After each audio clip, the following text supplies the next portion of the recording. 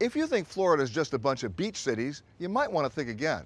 St. Petersburg and Clearwater just 40 minutes apart, and they share the same coastline in both the Gulf of Mexico and Tampa Bay. There's an emerging art scene, some surprisingly good food, and some pretty great fishing. But first, you gotta know where to look. So let me show you my hidden gems of Clearwater and St. Petersburg.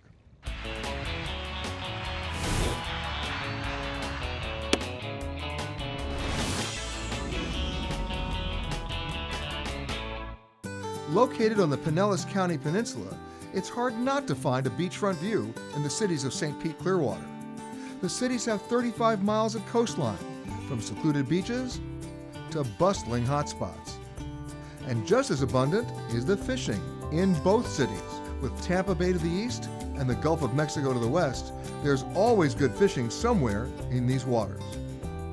Not surprisingly, most of the locals keep their favorite fishing spots to themselves, leaving visitors to try their luck in crowded, better-known spots. That's when you come down here to John's Pass at Madeira Beach. It's about 11 miles south of Clearwater. You pass by all the tourism operations here and just keep on going till you get to that boat.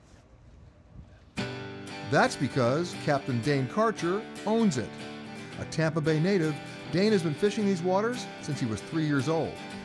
Today, he brings years of experience and a family secret to all his fishing trips.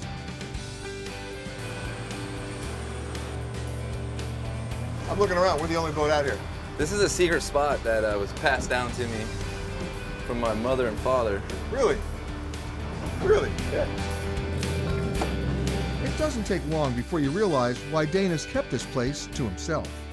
Oh yeah, oh yeah, oh man. Here we go.